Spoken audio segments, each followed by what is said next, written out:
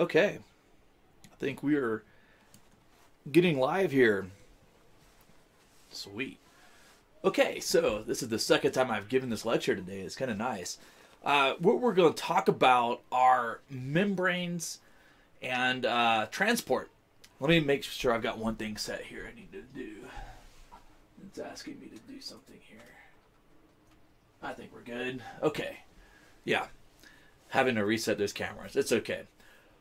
All right, so at any rate, we're going to talk about membrane bilayers today, or phospholipid bilayers, transport, and then also some diffusion as well.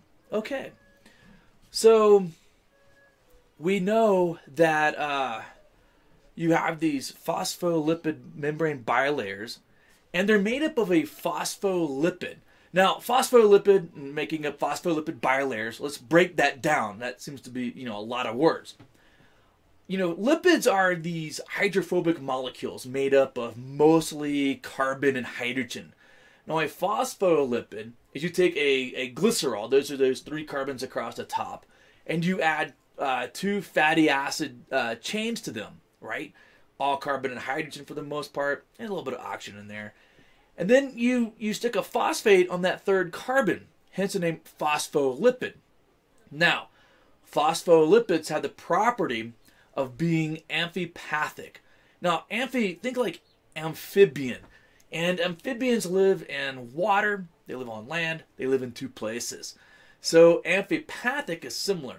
It's got both hydrophilic regions and hydrophobic regions.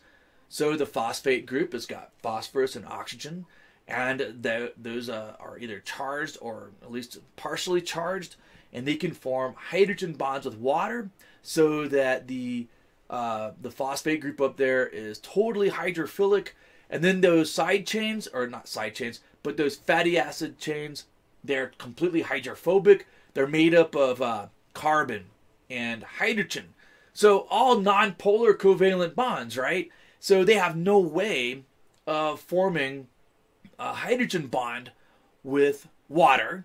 So they're hydrophobic, they're water-fearing, and that's actually incredibly important because when you go to form a membrane, the hydrophilic phosphate heads, they go on the outside, and they're going to interact with water either outside the cell, extracellular space, or with water on the cytoplasm side, which is intracellular, which means inside. And the fatty acids are going to turn into themselves like that away from the water, and you get a membrane that will form spontaneously. So cells, they make the phospholipids, but the phospholipids will assemble into a phospholipid bilayer. And of course, it's a bilayer because you've got 2 layers of the phospholipids. Okay. Now, you'll also hear terms cellular membrane. So a phospholipid bilayer is a cellular membrane. And of course, cellular membranes are incredibly important. And the reason why is because cells are a system, right? They're a system out of equilibrium with their environment, and systems have to have a boundary around them. So cell membranes form the boundary between a cell, which is alive, and the rest of the world that's, well, if it's adjacent to other cells, it's alive, but basically outside the world that's not living. Okay, so phospholipid bilayers are cellular membranes. And when we start discussing eukaryotic cells next week, we have these organelles, these tiny little membrane-bound structures inside of cells. Okay? And those membrane-bound structures are also made up of a phospholipid bilayer. You'll also hear, so they're cellular membranes as well, and you may also hear the term plasma membrane. So all 3 of those terms, phospholipid bilayer, plasma membrane, and a, getting tired here, it's my 3rd lecture today. Phospholipid bilayer, plasma membrane, and cellular membrane, those are the 3 things. Okay. So when you see something like this, here's your phospholipid bilayer. You can see those phosphate heads there. and the little tails are in yellow. That's the fatty acid tails. And of course, you see lots of proteins embedded in the membrane. And of course, your membranes are about 50% proteins, right? 50% protein.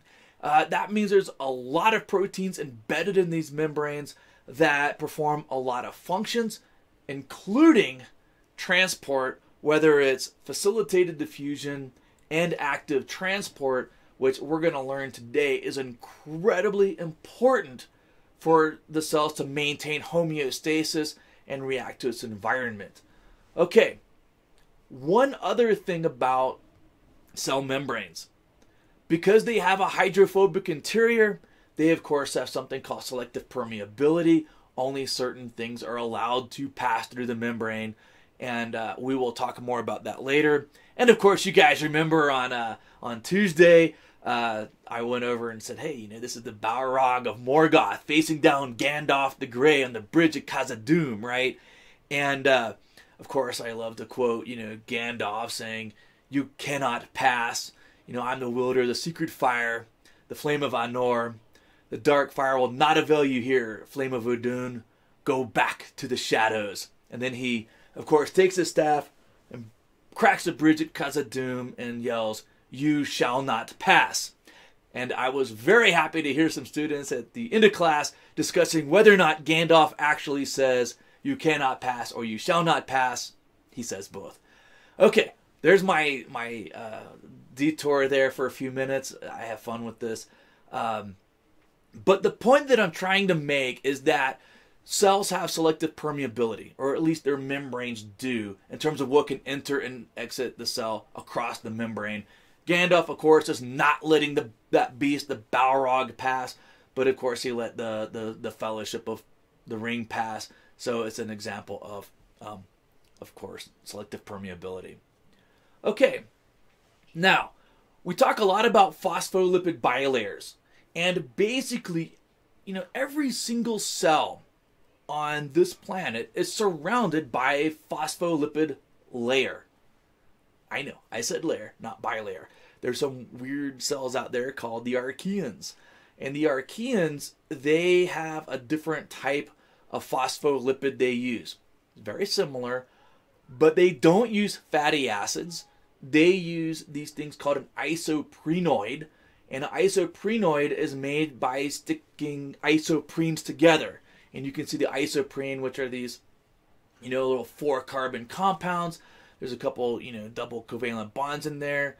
And what happens is you get these little carbon tails on your not your fatty acid, but on your isoprenyl tail or your hydrocarbon chain. So there's a couple differences here. You still have the glycerol, you still have the phosphate, those things haven't changed, but you're using these branched tails made up of these isoprenoids, and instead of having an ester bond like you would with the fatty acid, because that's made with a carboxyl group, you take a long hydrocarbon chain, stick a carboxyl group on there, and you got a fatty acid. These, the isoprenoids are made where you stick it to the hydroxyl end of the glycerol, and that forms an ether linkage. Now, there's a couple things of why this is incredibly important. These ether linkages and these branched tails using these isoprenoids make this molecule very strong. Very strong. So as a result, a lot of archaeans are what we call an extremophile. Phile means loving, right? So they love extreme environments, including hot areas. It's amazing. There are archaeans that can survive in pH so low that's like battery acid.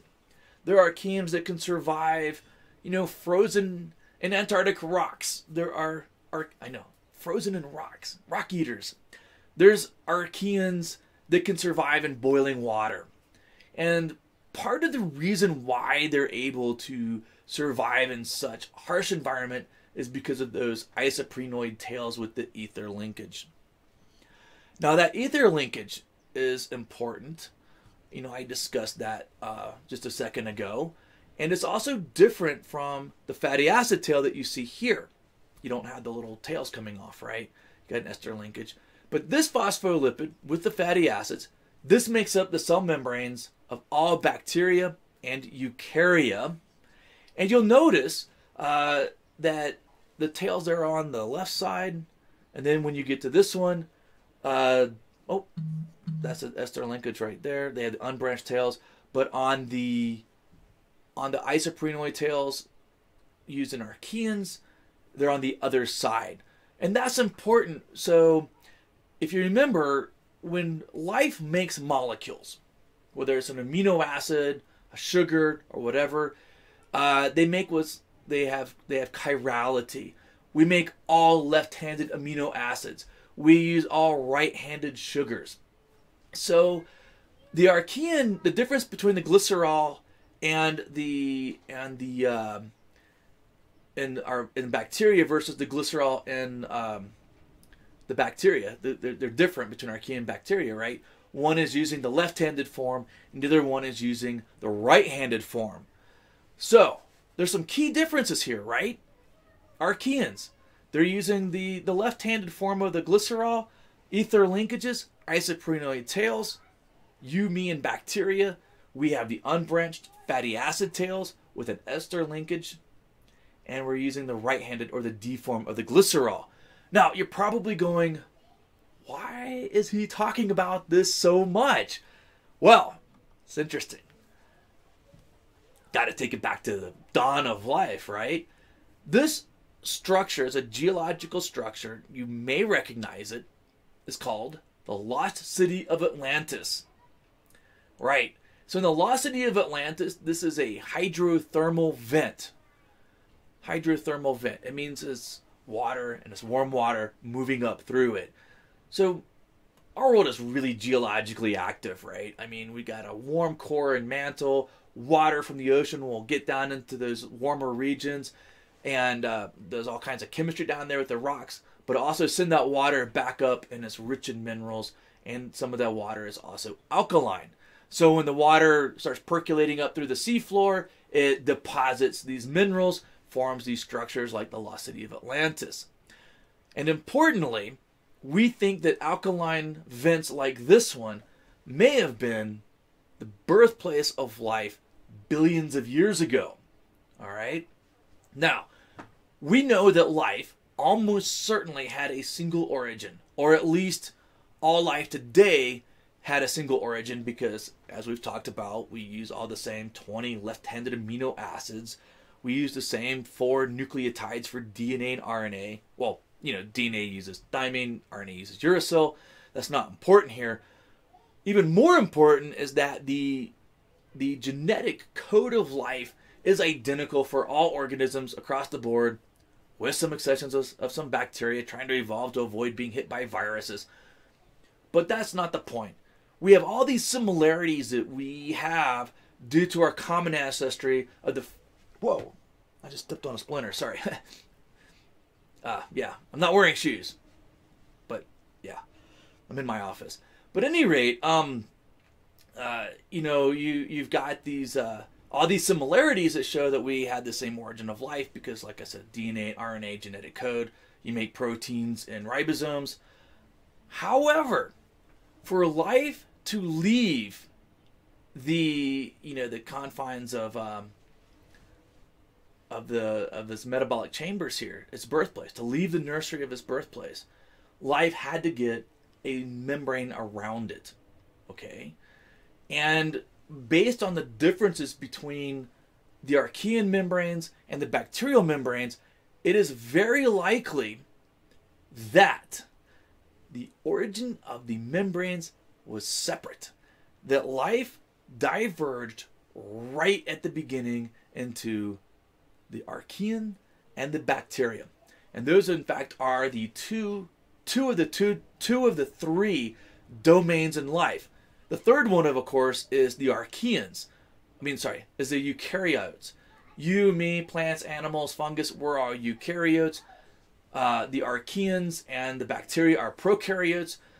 They lack a cell nucleus. They don't have the endomembrane system that the eukaryotes have. Eukaryotes, of course, larger, more complex cells. So that's a third domain of life. But of the prokaryotes, like I said, there are basically two domains of life in there, and those are the archaeans and the bacteria, and they've been diverging. They diverged right at the dawn of life because they almost certainly acquired their membranes independently of each other. So, yeah, that's pretty wild. Okay. Now, both archaeans and bacteria, these were the first cells on the planet. They were almost certainly there together. And one thing about the phospholipid bilayers, or the phospholipid layers, is that, as I said, they will spontaneously arrange into these layers because the hydrophilic heads will interact with water, and the hydrophobic tails, unable to form hydrogen bonds, will move away from the water, and they will spontaneously form these bilayers. And that's, like I said, that's energetically favorable, which is good. So cells don't have to spend really any work trying to arrange how to make the membranes. But they do make the phospholipids and the proteins in there. So once again, we're looking at our phospholipid bilayer. One thing you should notice, lots of proteins in it, and I've already said that. And a lot of proteins are used for signaling. I think in this picture right here, and in this one, there are these things called G protein-coupled receptors, which is something you will learn about with Dr. Adama after the break. But basically, there's lots of signals inside of our cells. Or, actually, that's true. There's also lots of signals floating around in our body. And those signals are there to cause cells to respond, right? They elicit some response in a cell. But for a cell to respond to a signal, they have to be able to receive that signal. And so we have lots of signaling molecules on the surface of our cells to receive all those signals to get some response. So in this picture right here, you'll notice that there are a lot of proteins embedded in the membranes. And in fact, like half of the mass or the weight of a membrane is actually made up of all the proteins embedded in it. Now, earlier when I was going off on a tangent about Balrogs and wizards from the Game of Thrones, terrible, from the Lord of the Rings, the idea that I was talking about was selective permeability. And selective permeability just means that not everything can easily pass through a membrane. All right, only certain things can. So because the interior of a membrane is hydrophobic, that means the small hydrophobic molecules, oxygen, carbon dioxide, nitrogen, easily pass through the membrane. All right. So when you're exercising and your muscles are using oxygen, that oxygen will diffuse right through the membrane with no problem. As you're breaking down carbohydrates and releasing carbon dioxide, as you're exercising, that carbon dioxide will diffuse right through the membrane. No problem. Water can also diffuse through a membrane. I know. Water is a polar molecule, but it's small, right? It's oxygen, a couple hydrogens attached to it, so it can go through the membrane fairly easily, but not as easily as carbon dioxide or water. And then you get the larger hydrophilic molecules like glucose and sucrose. You notice it goes through much slower, much slower. And then by the time you get down to the electrolytes, calcium, potassium, sodium, okay, as you notice, they're down there like 1 × 10⁻12. All right, that's the, what is it, in centimeters a second, right? So, I mean, basically that's a trillionth. That's it, a trillionth. That means that membranes are incredibly good barriers to electrolytes, our sodium, potassium, calcium, magnesium. Okay, so there it is. Small polar molecules easily diffuse across the membrane. Small uncharged polar molecules, they can go through as well. But once you have a charge on something, it doesn't like to go through at all. Okay, not all membranes are the same. Right? And you think about this, right? So membranes have selective permeability. we've called them a plasma membrane. It means they're fluid. They're like a soap bubble, right? And things are floating and moving around. And how fluid they are also determines their permeability. So if you have high fluidity, you become more permeable. If you have less fluidity, you become less permeable. So you can actually think about olive oil. Something might diffuse across olive oil much easier than, solidified bacon grease, right? So here's why this is important. Imagine a fish living in the Rio Grande. And in the summertime, it's hot. It's like 80 degrees in the water. Well, its membranes have more thermal energy. They're going to have more kinetic energy. They're going to be moving around more. They're going to be more fluid. And they're going to be more permeable. In the wintertime, I've actually, in February, had to bust through the ice to catch fish in the Rio Grande for population monitoring. And, a lot less kinetic energy. Those membranes will be moving around a lot less. Now, fish can't have their membrane solidify. If your membrane solidifies and becomes not fluid at all, you have no permeability. That means you can't get oxygen into your cells and carbon dioxide out very easily or at all.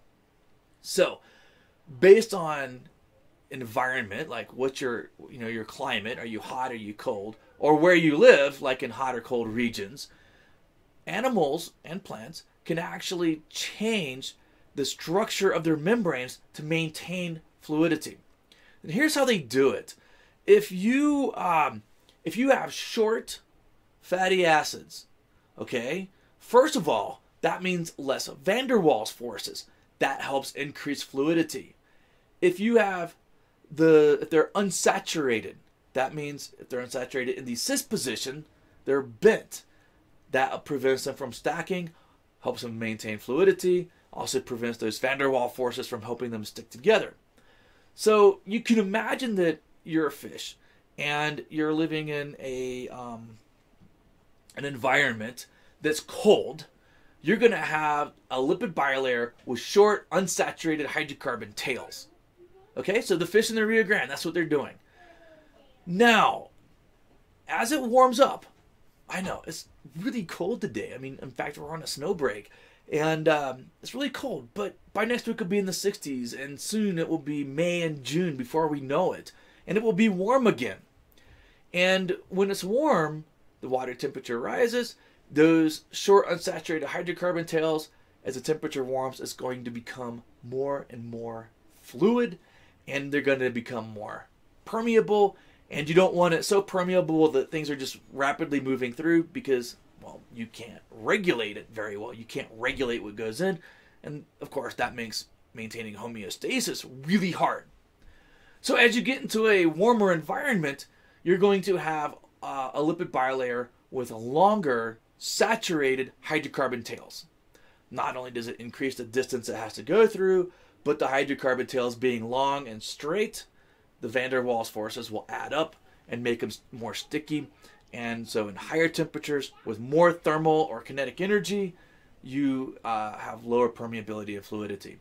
So that's how animals and plants, or life, bacteria too, how they can either adapt to cold environments and warm environments or acclimate to changes in the seasons. Okay. And then in animals like you and I, we talked about cholesterol. And you see that little top thing at the cholesterol, that little round ball, that's your hydroxyl group, right? It's hydrophilic. That's what's interacting with the phosphate heads at the top. And then those ring structures, they're almost all carbon and hydrogen, makes them hydrophobic. They're down there in the fatty acid tails, and they're helping hold them in place, which is going to reduce permeability.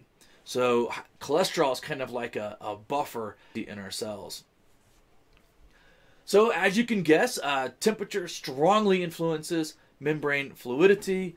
And this is a glacier up in Alaska. There's fish swimming around down there, including salmon. And you probably have heard that cold water fish are good for you. Yeah, right? Because they're full of unsaturated fats, and that includes the omega-3s, which is an essential fat. Essential meaning you need it, but you can't make it, so you have to get it in your diet.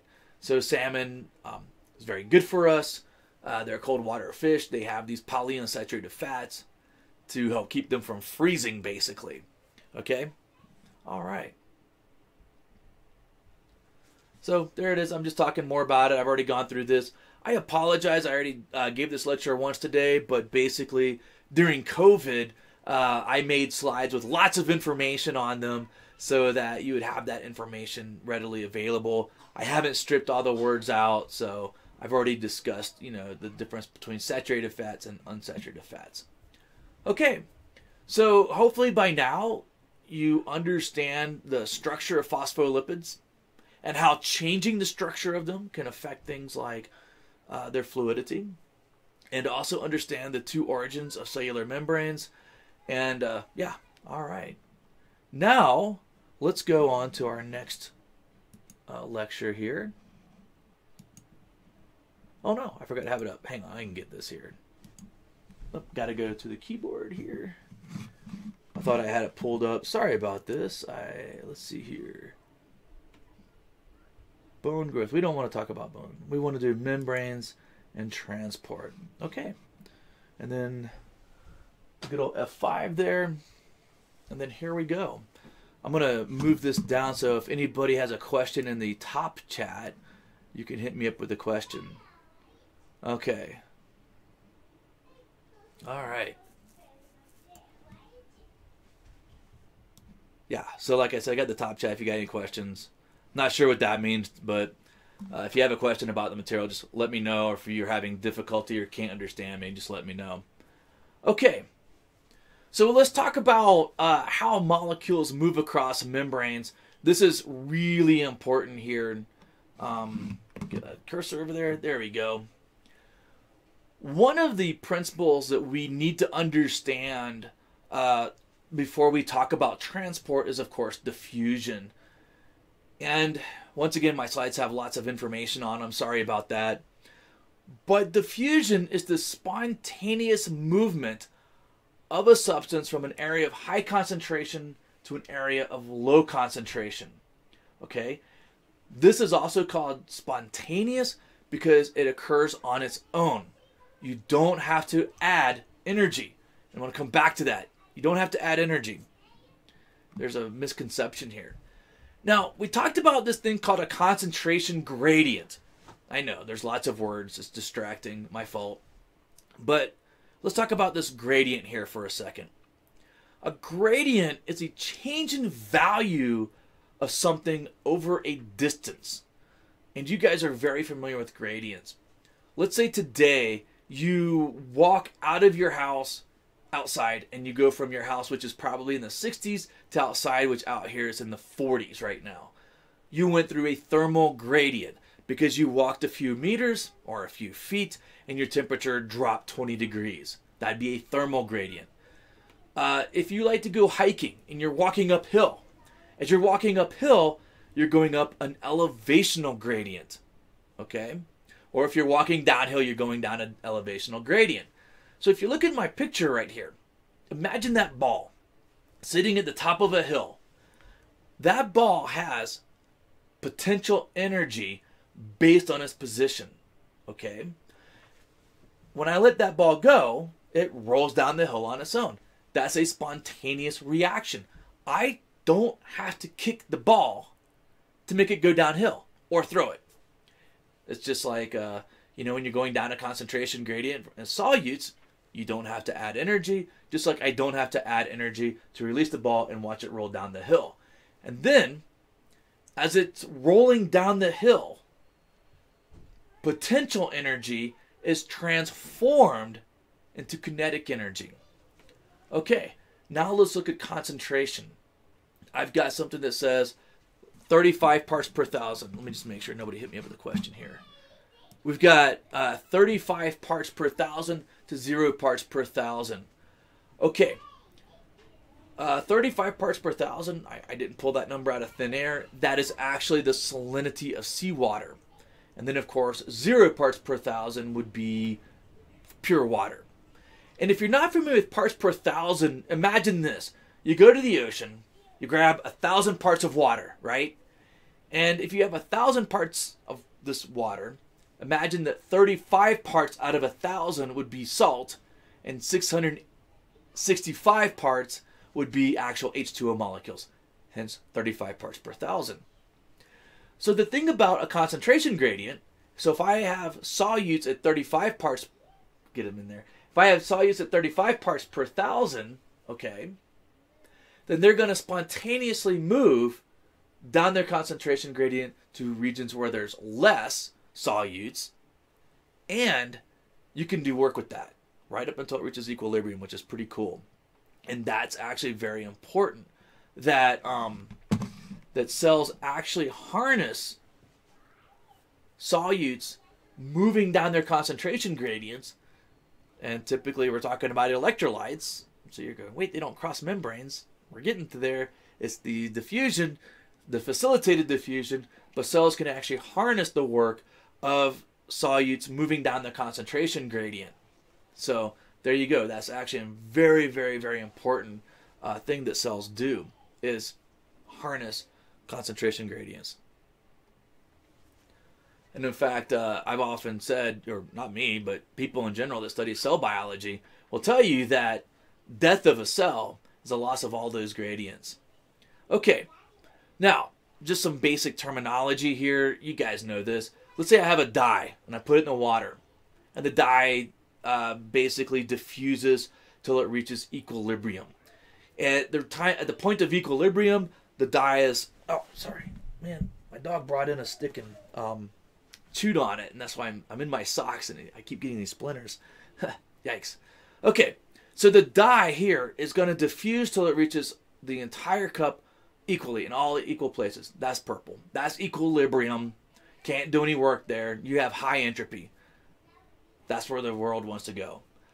The water is the solute, and of course, the dye is the solute, and the water is a solvent. So if I put salt in water, water is of course the solvent, and salt would be the solute.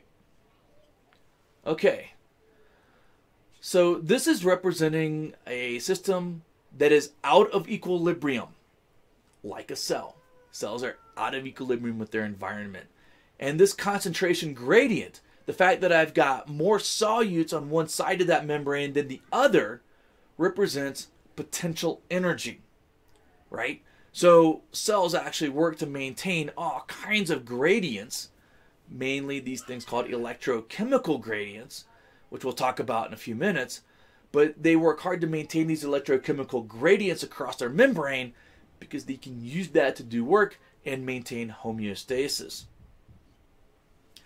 And of course, the universe wants to be in equilibrium, and you do not want to be in equilibrium. You'd be dead. Just some minerals and some salts and some carbon dioxide and water and a few some nitrogen. But diffusion will go until it reaches equilibrium. Once you're at equilibrium, you can no longer have energy available to do work. It's a high entropy system now. Okay. Now, here's the thing. This is an important point. Excuse me. My whole family is getting runny noses, and so am I. Okay. Here's a sticky point. Here's an important point that you need to make sure you understand. Diffusion requires energy. I know. You've always heard, like, diffusion doesn't require energy. Think about it. It absolutely requires energy. Diffusion is the movement of a solute from an area of high concentration to an area of low concentration. Okay? Think about that. The movement from high to low. Wait, we're moving. That's kinetic energy. If you don't have kinetic energy in a system, then you have no diffusion because nothing's moving. That's why whenever you make... This is my jug of tea I've been drinking on today. It's some nice green tea. That's why one of the reasons why you heat up your tea, your water, then put your tea in there, is that the hot water will help diffuse more quickly through the leaves and bring out all of the chemicals that are in those leaves that make it taste yummy and are good for us. Okay, so let me say that again. Diffusion requires energy. You must have kinetic energy so things can move around and reach equilibrium. However, diffusion does not require the cell or anything to input energy. Think about it this way. Ball's at top of the hill. Let the ball go. You don't have to kick it down the hill. You don't have to roll it down the hill or throw it down the hill. It goes on its own. Okay? That's an important point. Got to have energy available, but the cell, whenever diffusion is happening, you don't have to spend energy. So for example, if you are actively exercising and you start breathing in more oxygen, that oxygen is carried from your blood to your metabolically active cells, your muscles. Your muscles are needing oxygen. The oxygen will diffuse right through the membrane into the cell where it's needed. The cell doesn't have to do any work to move the oxygen across the membrane. Same as it's producing carbon dioxide because you're exercising. You don't have to move the carbon dioxide out of the cell. It does it on its own. Okay. So that's diffusion. Remember, it does require energy, but you don't have to add energy. You don't have to do any work. Okay. Now, another special case of diffusion is osmosis. Okay. Now, in the book, in this chapter, they say that water flows from areas where there's more solutes. Water flows from where there's fewer solutes to where there's more solutes. Okay?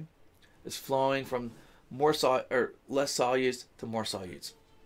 I always have a hard time remembering that because that's not really the best way to understand water movement, to understand osmosis. And in fact, this is a case where the people that wrote this chapter didn't communicate with the people in the later chapters. Yeah, I know. We need these later chapters, right? Because whenever you get to the plant and form and function, the way we talk about osmosis is in terms of water potential. Okay? So water will flow from areas of high potential to low potential. That makes sense, right? We're flowing from low to high. I get that messed up. We're flowing from high potential to low. From high to low. Water flows downhill, right? Okay. How does this work? As you add solutes to water, let's say you add electrolytes or salt or sugar to water, those are charged. The electrolytes, of course, are charged, either positive or negative. Your negative ones are your anions, like chloride ions. Your positive ones are your cations, like sodium, potassium, calcium. Well, they're charged. And water is a polar molecule. It's got a partial charge. So these ions will attract water molecules. And as they attract and they hold on to them, and they prevent the water from moving. Sugars do this too. So what happens is, as you add electrolytes, as you add things to water, you lower the water potential. You lower its potential energy relative to pure water. In pure water, it can move around the easiest. Okay? So, as you add more and more and more solutes, the water potential gets lower and lower and lower. The water has less potential energy to move around. Another way to think of this is, imagine you have some salt, and you put a little couple drops of water on the salt. Good luck getting that water back, right? And the reason why good luck getting that water back is because the salt is holding on to it so tightly, so that water has really low potential. Okay, so this is showing osmosis. The term osmosis comes from meaning to push, because if I have a membrane that's impermeable to solutes, but is permeable to water, I put more solutes on one side, water is going to flow from where there's fewer solutes, higher water potential, to areas where there's lower water potential and more solutes, and the water column will actually go up for a bit. Then eventually, gravity pushes down on it, right? So it can only go up so far. Okay, so that's water potential. Very, very, very important. And this thing about osmosis is also very important because cells don't actively pump water in or out. And in fact, cells maintain water balance by controlling the electrolytes, either moving electrolytes in or out. Okay. So here's some more terms we need to understand. Let's say you have a cell and it's in an isotonic solution. Iso means the same, right? So let's say I've got 5 parts per thousand salinity on the outside of my cell, 5,000 parts per thousand salinity on the inside. So it's the same, right? What that means is you're in an isotonic solution. There's water flow in and out of the cell, but there's no net movement of that water. It's an equilibrium, right? Okay. The next one is a hypertonic solution. What that means, hyper means like above, tonicity. What we're doing here is imagine you've got your cell and you stick it in salt water, right? You stick it in salt water, and what happens is water goes from high potential to low potential because there's fewer solutes holding on to the water inside the cell. Water potential is higher in the cell than it is outside, so water diffuses out of the cell and the cell shrinks. Okay, that would be in a hypertonic solution. Well, if you have hypertonic solution, then you have hypotonic solutions. Hypotonic solutions, this is where water potential is lower inside the cell. That means you've got more solutes inside the cell. So imagine you've got your cell and you put it in pure water. In this case, water will flow into the cell and it will expand, and it can actually rupture. Okay. Now you might be wondering, are there any real world applications here? The answer is yes. Sore throat. Yeah, these are running around my family right now. When I was a kid, if I said, I have a sore throat, my mom, without fail, would say, go gargle with some salt water, right? It's like it's a fixed action response, right? There's a stimulus. Mom, I got a sore throat. Response. It must be carried to completion. Go gargle with salt water. That's actually something you learn in behavioral ecology. So at any rate, I used to wonder, does this really work? Well, the answer is yes. So when you get bacteria on your throat back there, that causes an inflammation because your body's trying to fight off this infection, so the area becomes inflamed. And because it's inflamed, it's, affecting the nerves, and it becomes sensitive. So what you do is you gargle with some salt water, and it will pull the water out of your cells and reduce the inflammation, and your throat feels better. Okay. Now that we're good with that, let's go on to membrane transport. I'm not going to finish this today because earlier we have diffusion. We just talked about that. We have facilitated diffusion. We're facilitating diffusion. Must involve some ions there. And then we have active transport, which I won't get to today on the active transport. Okay, let's take a closer look. Why is this just so incredibly important? Why do I, even go beyond what's in this particular chapter here? Transport is used for so many aspects of maintaining homeostasis or everything we do on a daily basis. Just straight up, cells don't actively move water. The way they do it is by controlling the electrolyte balance. Are you letting ions or electrolytes in? Are you letting them out? Are you pumping them in, pumping them out? And by doing that, as you just saw, by changing the amount of electrolytes in your cells relative to your environment, you can control water balance. Okay? Interestingly, our muscles and nervous system is incredibly dependent on the movement of sodium, potassium, and calcium across membranes. And in fact, every single movement and nerve impulse going through my body is a function of facilitated diffusion, and active transport. Without it, I have no idea how you could ever get these things to work so quickly.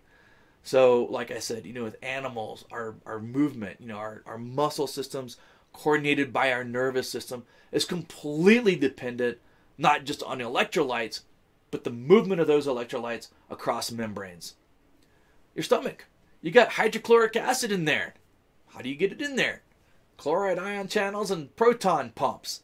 And if any of you ever happen to take Biology 304 with me, you know that you'll find out that I love the proton pump. They're pretty cool, and they're incredibly versatile. They just get repurposed for so many things, including stomach acid. Glucose absorption. Glucose doesn't go through a membrane very easily. You need some help. Water movement in plants. I know. I said that you don't pump water, but to get water to move into a plant, especially in arid conditions, you might change your electrolytes inside your cells to lower water potential to get it to move in. And of course, plants are transporting stuff all throughout their body, I guess. And that requires a lot of transport as well, especially in the sugar transport in plants. Okay. Let's start with diffusion. So as we talk about transport, there's simple diffusion, facilitated diffusion, active transport. Basically, we've seen this. Diffusion is the ability of a solute to just cross the membrane on its own without any input of work. Oxygen, nitrogen, carbon dioxide, water, and other small molecules. Ions and charged particles do not easily cross the phospholipid bilayer. And of course, we talked about what affects the permeability of these layers. We can review this again on Tuesday if you want to, but I just talked about it. Okay. And of course, this is just showing simple diffusion across the membrane. Now, a few minutes ago, I said all of these things require the movement of electrolytes. And I just showed you once again that electrolytes don't cross membranes, at least not very easily. I mean, it's like 1 out of a trillion for every centimeter, right? I mean, it's very small amount. And that does change based on, temperature, permeability of the membrane and things like that. But the main point here is when we start talking about ions or our electrolytes diffusing across our membranes, they need help. We're going to have to facilitate their transport. And to do that, we need proteins. And we need lots of proteins to do this. And of course, this is showing all of these different types of proteins. They call it the fluid mosaic model because imagine, these proteins kind of floating around in this mosaic of proteins and is fluid because the membrane is fluid. And what a lot of these membrane proteins are ion channels or carrier proteins that help move things across the membrane. Okay, so for example, sodium, chloride, potassium won't really cross the membrane. So what happens is our cells, they have they need help moving these things around. And they also need to maintain these gradients as well. So there I've got the electrochemical gradient. That's because ions are charged particles. So if I'm in a cell and I'm pumping out more sodium ions than I'm pumping in chloride ions, or potassium ions I should say, you set up an electrical gradient. Wait, I know, potassium, sodium, still both positively charged. They're both cations. However, if I have more sodium ions than potassium ions on one side of my membrane, which our cells do, you create an electrical gradient. The outside becomes more positively charged compared to the inside. That's an electrical gradient. That's a voltage just like your battery. On the flip side, or not on the flip side, but in addition to that, because I've got more sodium on one side than the other, that's a chemical gradient. Combine the electrical gradient with the chemical gradient, you have an electrochemical gradient. Okay, so how do we get these things to do it? A facilitated diffusion requires a protein. You can have a channel protein or a carrier protein. So for example, an example of a channel protein would be an aquaporin. I know, I said water diffuses across a membrane, but it does so more slowly than oxygen or carbon dioxide. Okay, now, there are areas in your body, there are organs that process a lot of water, like your kidneys. So in your kidneys, you have aquaporins that allow water to move by very quickly. We also have ion channels, and we have specific ion channels for sodium, for chloride, and potassium, and calcium.